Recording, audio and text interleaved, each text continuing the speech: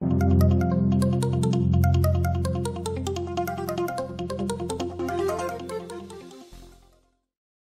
matter what kind of pilot you are, controlled airspace can be a tricky subject. Towered airspace is particularly challenging because of its shape. As a remote pilot, you have to have authorization to fly within this airspace. So the questions are, where does this airspace exist? What are its dimensions? And how do you find out? We go into this in depth at onlinegroundschool.com. Let's check it out. As you've already heard, towered airports generally exist in either Class B, C, or D airspace.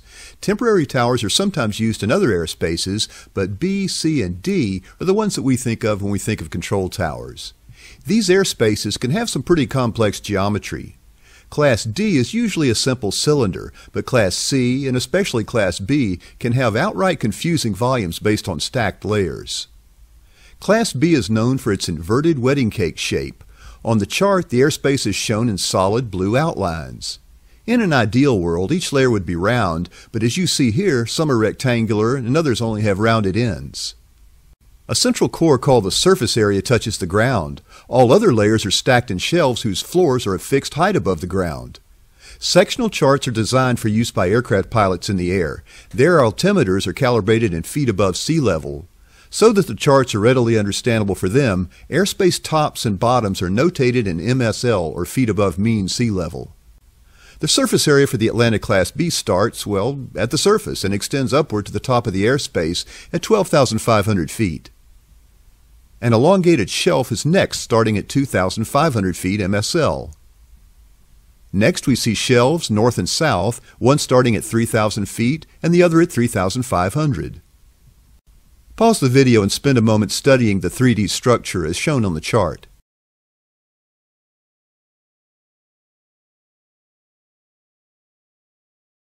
Next on the list is Class C. These airspaces generally consist of a central core, the surface area, and a shelf area above that usually has a 10 nautical mile radius. They are outlined on the sectional by solid magenta lines. In this example at Chattanooga, Tennessee, the bottom of the shelf area isn't flat. It's stair-stepped with 3 different floor levels. Looking at the larger section on the south, we see that the bottom is 2,600 MSL. The airport information indicates that field elevation is 682 feet above sea level. So, to determine the altitude of the shelf in AGL, just do the math. 2,600 minus 682 gives us the answer, 1,918 feet above the ground.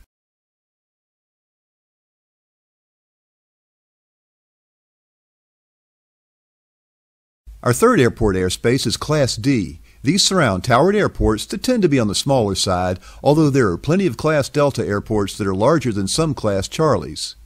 There are no shelves or layers in Class D, just a surface area usually shaped like a cylinder or a drum. They're normally round, but like with any airspace, they are sometimes irregular in shape. They are outlined by dashed blue lines.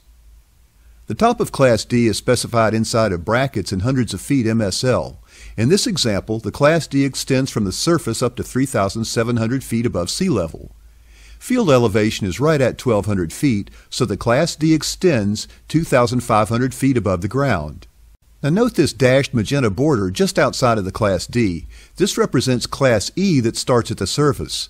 Because the Class E surface area is associated with an airport, you'd have to get an authorization from the FAA to operate there. Here are the rules for remote pilots. You must have an airspace authorization to fly inside of any Class B, C, D, or Class E surface area associated with an airport.